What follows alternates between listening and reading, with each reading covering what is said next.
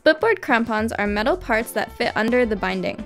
They are durable, light accessories that are essential for safety on slippery and frozen surfaces. Ski crampons prevent side slipping when allowing you to move forward on flat terrain, so that the splitboard skins can be effective. When the slope gets steeper, from 30 to 35 degrees, and the snow is frozen, you can use crampons to be sure that you do not slide when the situation arises. To fit the crampons, nothing could be simpler.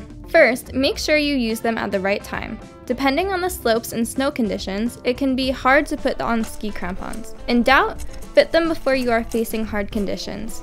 Second, remove the splitboard. Third, fit the crampons at the center of your splitboard by sliding them in the insert designed for this. Fourth, put your skis back on. When climbing, your crampons will lift up when you push. The crampon will cut into the snow and stop you going backwards. To remove them, slide in the opposite direction. It couldn't be easier.